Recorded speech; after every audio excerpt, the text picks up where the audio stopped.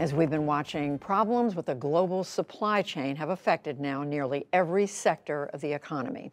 Now, Americans preparing to celebrate the 4th of July may find increased prices on the fireworks aisle, or their cities canceling fireworks displays altogether. Stephanie Sy has that story. The booms of July 4th fireworks have gone bust in many American cities. So we're not doing fireworks this year, basically due to supply chain issues. Mayor Corey Woods of Tempe, Arizona, says they realized a few months ago that the city's marquee fireworks extravaganza would be a no-go. We actually checked with several suppliers, and none of them could actually guarantee that we would have them in time for the show. Fireworks displays around the country are the latest casualty of a combination of economic problems. With fuel prices skyrocketing, importing fireworks has gotten very expensive, says President of the National Fireworks Association, Steve Hauser. It honestly costs, in a lot of cases, more to ship the goods here than it does to buy the goods.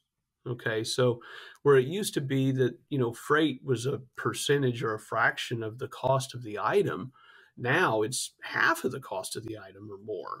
Most professional-grade fireworks come from China, which was until recently still in the grips of pandemic lockdowns. This spring, the American Pyrotechnics Association warned the industry to prepare for a challenging season.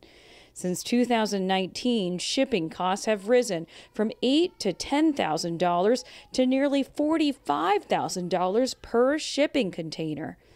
And across the fireworks industry, overall costs have increased by 35%. And that's as demand for those backyard fireworks, like sparklers and bottle rockets, have increased since the pandemic. And that huge demand came in while we were still struggling through the international shipping issues.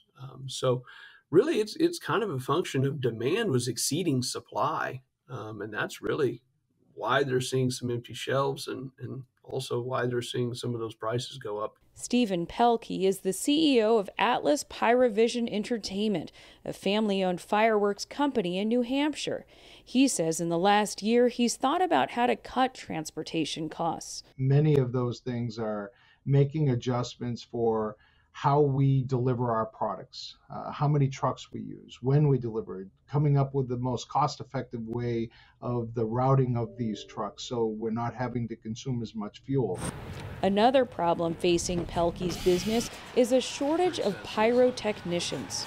We lost about 15% of our technicians that were highly qualified that are no longer in this industry. In Tempe, Arizona, the mayor says even in the absence of fireworks, the show must go on. We're doing a flume show instead at Tempe Beach Park on July 3rd. What's a flume? So a flume is really kind of awesome. It's a sort of display of massive lotus flowers that will float in Tempe Town Lake, and they will shoot flames about 30 feet into the air, sort of accompanied with music. He says it may even be the start of a new July 4th tradition, but at least this year expects a fraction of the usual crowd to show. For the PBS NewsHour, I'm Stephanie Sy.